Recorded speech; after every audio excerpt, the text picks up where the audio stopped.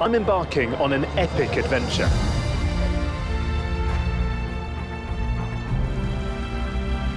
From spectacular natural landscapes to the busiest cities in the world. China, a place to explore the treasures of an ancient civilization. I find this really very special indeed. A culture that has lasted for thousands of years and which continues to shape this great nation. I've really been looking forward to seeing this.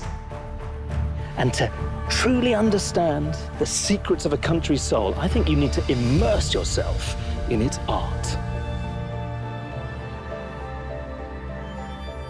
Time for the journey to begin.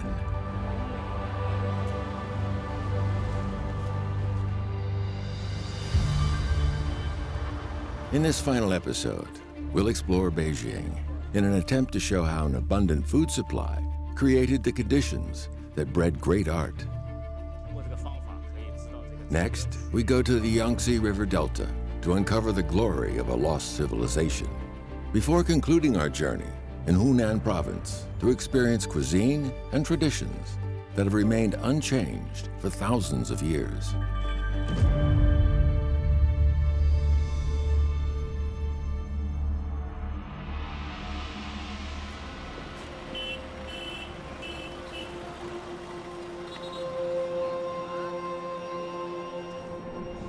On the outskirts of Beijing, there's a place that's unlikely to feature on any culture vulture's bucket list, the Xin Zhui Agricultural Wholesale Market.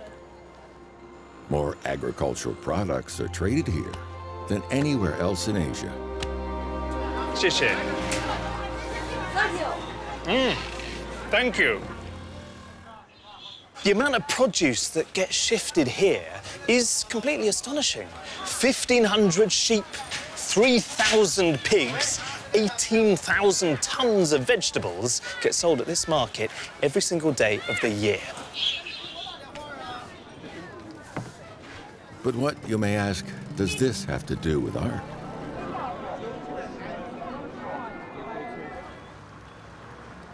The challenge in ancient times to feed one of the most populous countries in the world is best exemplified by a large-scale artwork kept in the Palace Museum, known as the Forbidden City, when it was the center of imperial power in China.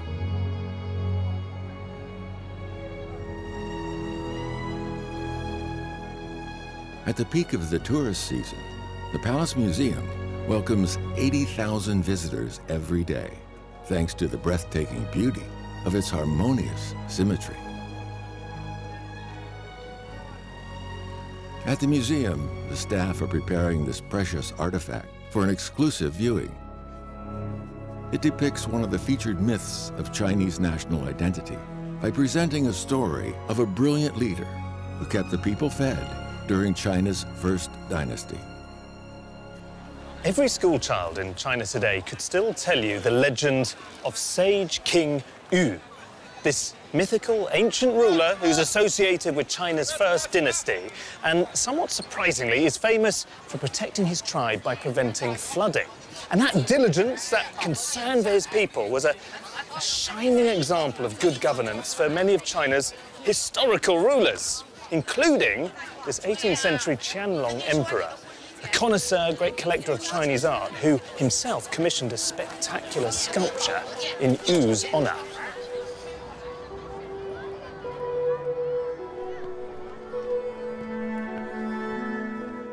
During the time of China's last dynasty, the Qing, craftsmen spent more than 6 years carving this masterpiece from a single block of jade.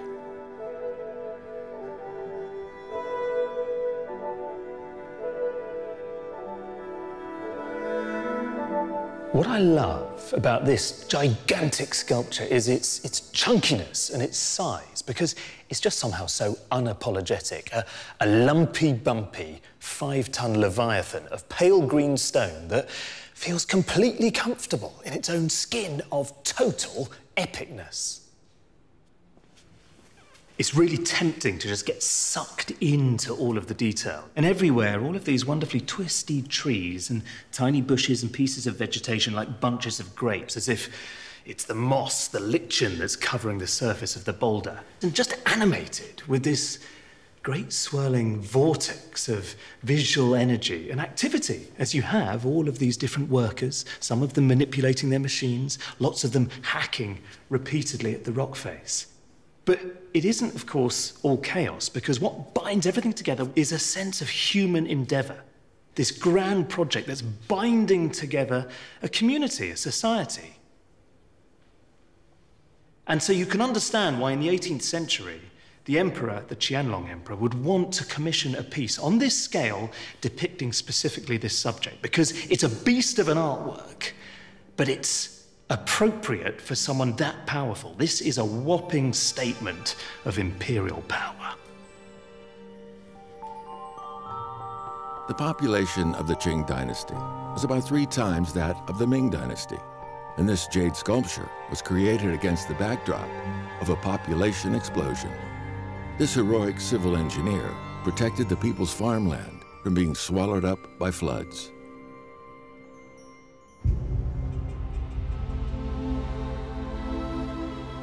But is there any truth to the legend of the great king Yu? An answer to this question is to be found in the modern city of Hangzhou, capital of Zhejiang province, 1,200 kilometers south of Beijing, in the Yangtze River Delta.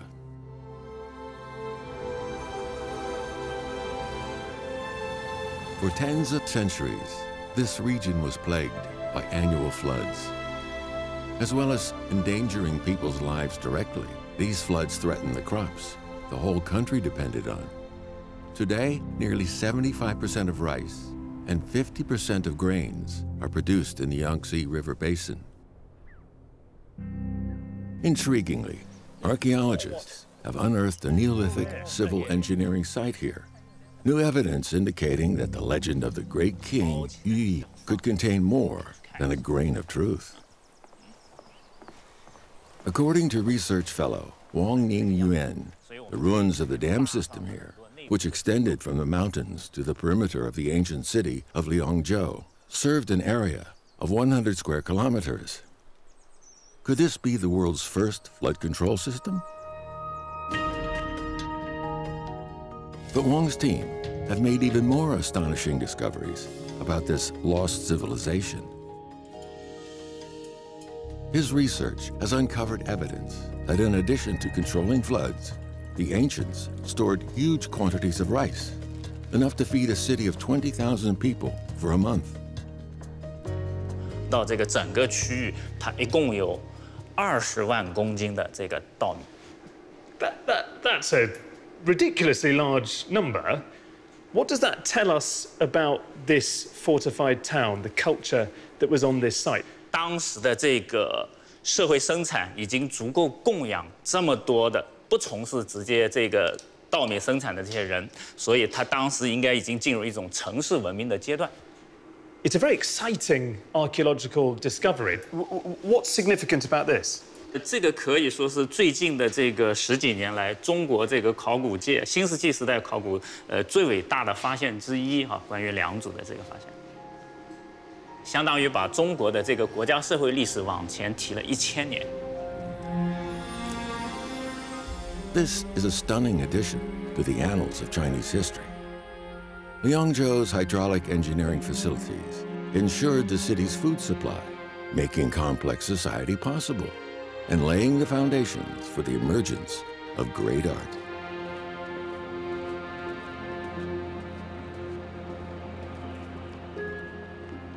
The Zhejiang Provincial Museum, in the heart of Hangzhou, is home to an amazing collection of treasures.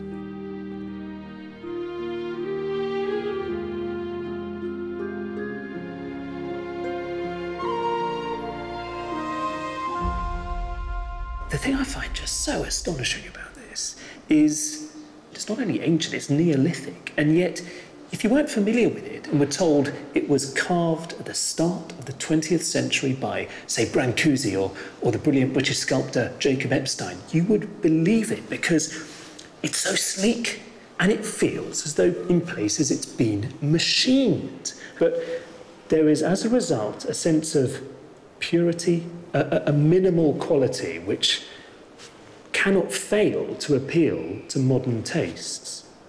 I keep thinking of just holding in my hands these few grains of blackened carbonized rice, and to be able to connect those with this is really astonishing. Gu Youjing, Associate Research Fellow from the museum, is an expert on the artifact. I've read this lovely phrase about this piece. I think it's known as the King of Song, right? And I wonder what makes this one the most important song of them all. 这件玉琮是现在出土的玉琮中体量最大的，也是刻纹最精美的一件。这样以前这么精美的纹样，在其他的琮上是没有的，这是独一无二的一件。What's your sense of the possible meaning of this relationship between this distinctive man and this really odd, strange but powerful, fantastical beast? 有些人认为这个头戴羽冠的神人可能是巫师或者是王，他骑在一个神兽上。也有人认为其实它是一体的，就是上下两个是同一个构造，就相当于人面兽身这样一个结构。It seems to be about human mastery over the natural world, an assertion of a civilization and its power. 这当然非常可能，除了审美角度考虑，我觉得可能更多的是它作为一个当时最重要的一件玉琮，是代表了当时一种宗教和权力，应该是有非常至高无上的意义。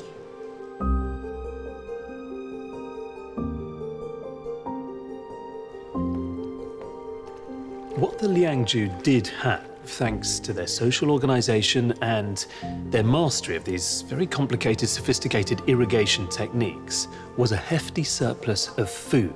And that brought them perhaps the most important stimulant of all to civilization, the luxury of time. Because freed from the daily hand-to-mouth struggle for survival, the Liangju elite could become besotted with art.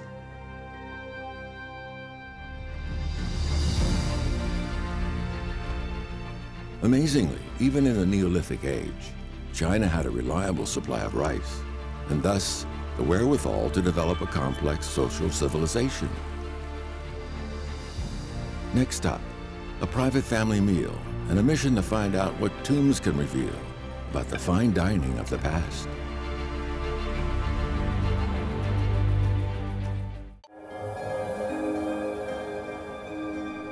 One of the best places to explore the important connection between ancient art and food in Chinese culture is Changsha, the capital of Hunan province.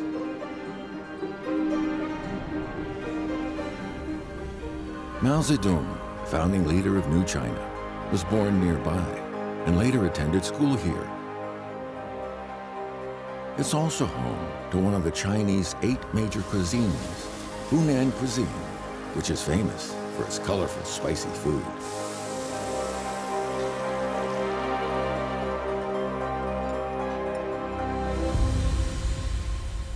The Hunan Museum displays precious relics unearthed from the Mawangdui Han tombs in the suburbs of Changsha.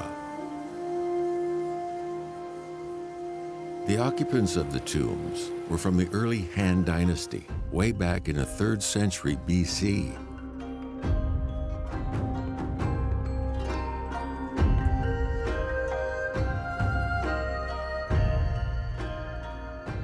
The most important exhibit here is the wooden coffin of Xin Zhui, the wife of the Prime Minister of Changsha Kingdom at the time, sometimes called Lady Dai.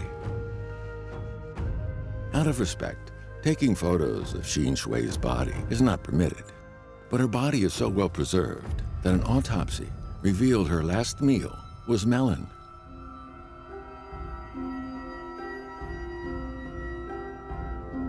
She was buried with some exotic animal bones and precious silk items, as well as more than 700 pieces of funerary lacquerware. Such is the unbridled love of food So it seems that in ancient times, even death couldn't stop it.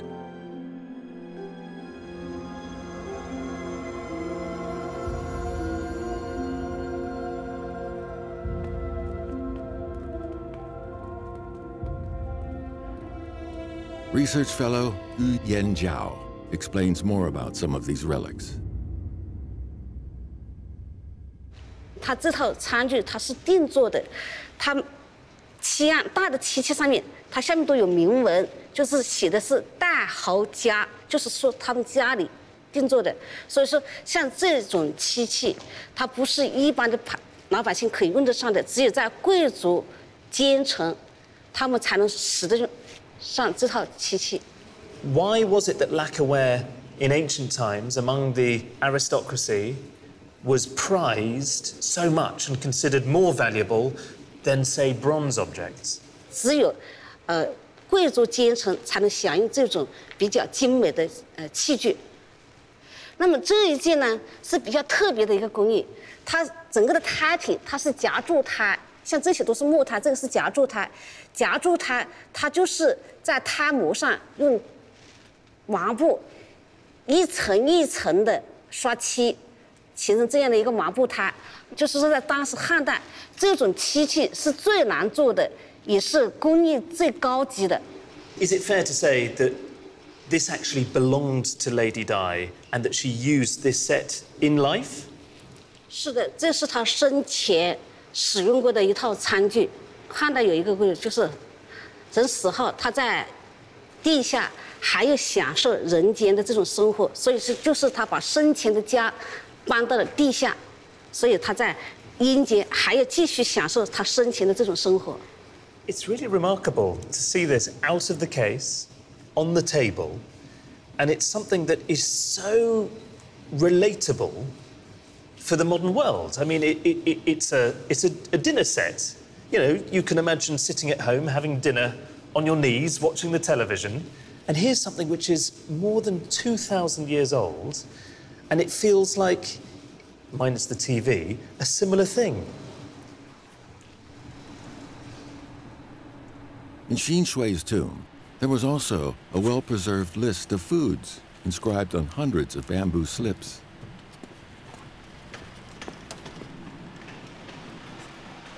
These are really curious, these objects. They look like very thick chopsticks which have got writing on them. You have picked out 9 of these slips from her tomb. What do they individually refer to? 每只竹简啊，它代表一类的东西，比如说像这一只竹简，它是写的史跨更一鼎，这一只简。 它是讲的，就是熬兔意思，熬它就是干煎，就是就是烹饪方法的一种，就是煎，加点油煎以后，再加点汁或者水去煮一下。它非常讲究这种饮食生活。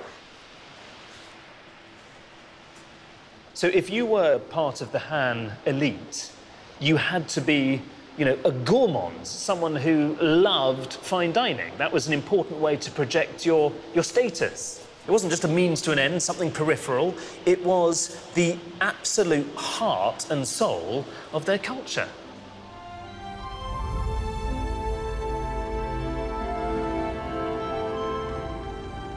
Getting immersed in the details of Xin Zhui's feast in the tomb is enough to make anyone feel more than a little peckish. What better way to conclude the visit than by going to a Chinese restaurant? And it just so happens that the world's largest is in Changsha. The West Lake Restaurant can seat 4,500 people at a time. What can a meal tell us here about the etiquette of a Chinese family when it comes to food? Mr. and Mrs. Chen are holding a banquet in honor of their son's first-month birthday. On occasions like this, it's customary to eat red eggs, a symbol of good luck. Do I crack it? Yeah? Yes. There we go, and peel the egg. If you have it, You will very lucky. It's good luck if I eat this egg. Yes, good lucky. Excellent. No other special occasion. I mean, the amazing thing is, I mean, it's a boiled egg, but it's been really prettily decorated. That's what makes it special. 他说其实吃起来跟水煮蛋也差不多嘛。一样的，就是 Have you got a favourite dish? 鸭，口味鸭。 The duck. Oh yeah. Great. What's inside? Oh, it's full of meat. 他说里面都是肉啊。就有点像夹心面包嘛。汉堡包啊。It's like. 那咱自备的。 A very special day for the Chens, and an indication of just how important food continues to be when it comes to bringing families together. But perhaps more significantly, occasions such as this underscore the amazing continuity of Chinese history. Donuts, please. Yeah, thanks. I find it so revealing that in ancient China, the characters for nation were soil and grain. And as I'm discovering, food, it remains integral to Chinese society today. It's the glue, the sticky rice, if you like, that binds together social occasions, high days and holidays, religious rituals, family encounters. It seals business deals. It marks marriages. In China, food isn't just something you eat. It's a mode of expression, a means of communication, an art form, really, as sophisticated as any other. Traveling through this vast country and admiring the stunning artworks really can challenge your preconceptions about China. It's a country in which contemporary Chinese are industrializing 10 times faster than the British Industrial Revolution, but incredibly still manage to cherish their traditions and customs. That's why China's greatest ancient art treasures are still living and relevant today. Moreover, it's a reminder that it's really impossible to understand China's present without first knowing its past.